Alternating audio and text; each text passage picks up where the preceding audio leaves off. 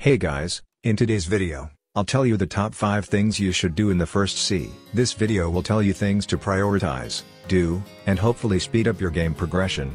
So make sure to like and subscribe, and let's begin. Grinding levels in the first sea is extremely important since your main priority should be getting to the second sea fast. One of the biggest grinding mistakes a beginner could make is following the compass. If you don't know what the compass, or log pose for One Piece nerds like me, it basically guides you to new quests you can do. If you don't know how the log pose works, it goes red every time a new quest is available. Since I got to level 10, I could fight the new enemies, which is why the compass/log pose went red. Now you should usually avoid the compass since it usually directs you to the wrong enemies to grind. Islands like the prison island is a huge no when it comes to grinding the enemies, not the bosses. The enemies are very spread out, which makes them annoying and bad to grind with. The prisoners and dangerous prisoners have huge gaps from each other, making them bad to grind with. I would recommend avoiding the prisoner island, but if you're doing a boss hopping strategy, don't avoid it. So when you're grinding, make sure to grind close-up enemies, even if the newer quests give a bit more experience but have gapped enemies. The compass is still useful if you're new to the game and need the compass to guide you to new islands. Since I know almost all first sea beginners won't have the location of the islands memorized.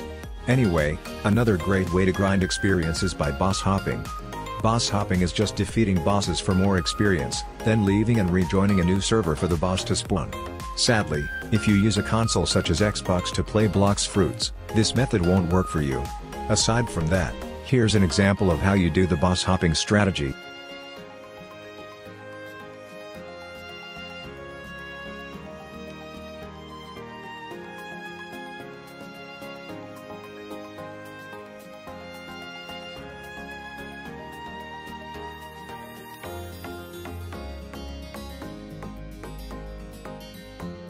Anyway, I think you get the point. When you server hop, make sure to scroll down a lot, otherwise there's a high chance it'll say the server is full.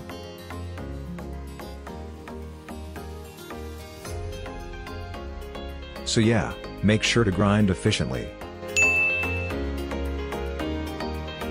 Fighting styles are a very vital part of Blox Fruits, so it's recommended to get a good fighting style. Sadly, in the first sea, you won't have access to great fighting styles such as God Human, Sharkman Karate, etc., but you can get fighting styles such as Dark Step and upgrade it into Death Step once you reach the second sea. For the first sea, I would say the best fighting style would be Water Kung Fu.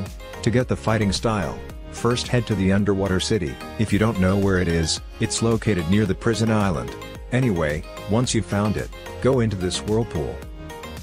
Now follow me to find the NPC which sells the Water Kung Fu fighting style. Go to the right of the water mansion. Head into this secret room. You can then buy Water Kung Fu for 750,000 pelly/money. The skills are pretty good for the first sea. By the way, all the fighting styles in the first sea can be upgraded into their V2 form once you reach the second/third sea. The Water Kung Fu fighting style can be upgraded into Sharkman Karate in second sea. You need to have 400 mastery and like 2 million money and 5,000 fragments, but we don't talk about that. All the V2 fighting styles are better than their V1 forms, so when you reach the second/third sea, make sure to upgrade your fighting styles. Shout out to this subscriber. He's been subbed since I had 1,000 subscribers. Anyway, make sure to always be using a good fighting style such as Water Kung Fu. The special abilities in the first sea are extremely important to unlock. I'm talking about the abilities the ability teacher, also known as Rayleigh from One Piece, gives you. To find Rayleigh, you need to go into a secret cave located in Frozen Village. It's located near the houses. You can buy 3 special abilities from Rayleigh. Air Jump just lets you jump more times. Aura, also known as Armament Haki, buffs your defense and attack. Here's an example of the Armament Haki in action.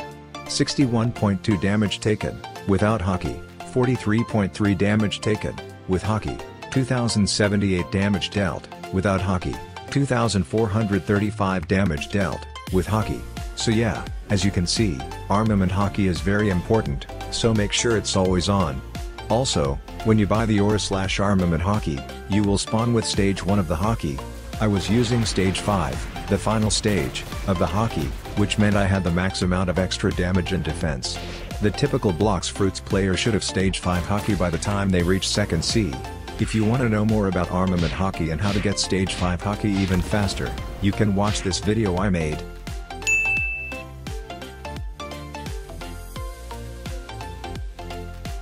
The final Haki flash step is basically just limited teleportation. You can teleport to areas, but you have a very small radius of teleportation. Radius increases with the human race.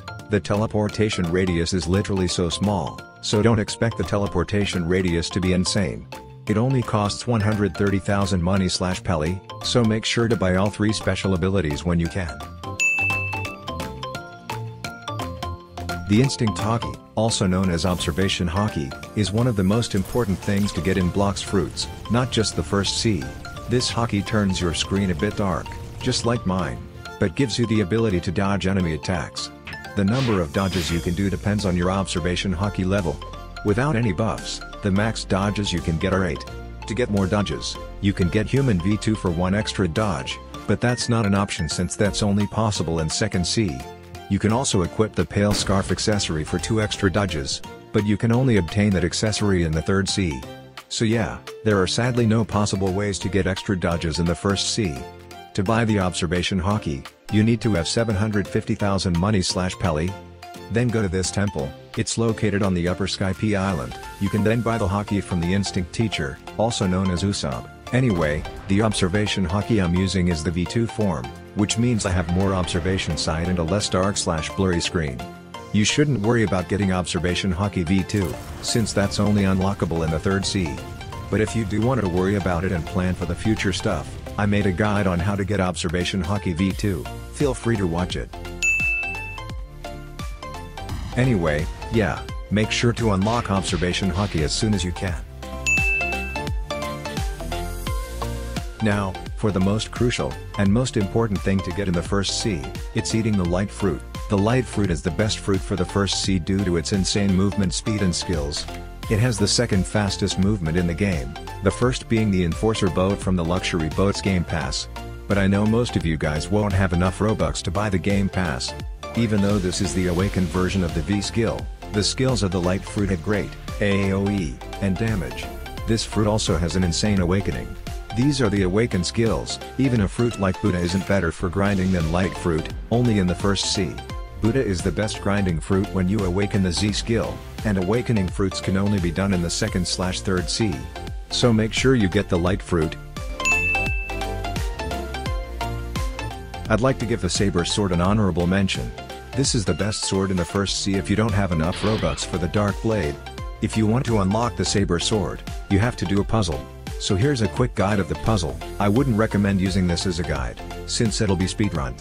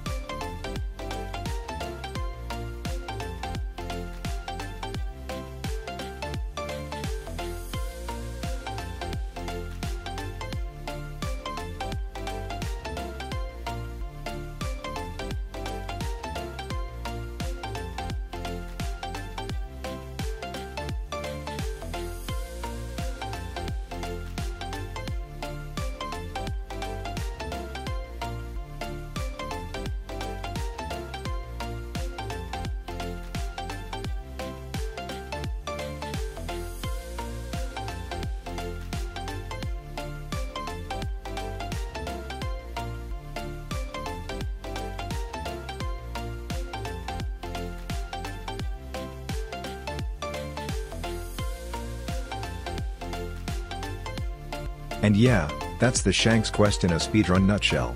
Make sure to get this sword if you want to be a sword main and don't have enough Robux for the Dark Blade. Anyway guys, that's the end of this video. If this video has helped you with what to do in the 1st C, make sure to like and subscribe. I'd greatly appreciate it. Anyways, bye.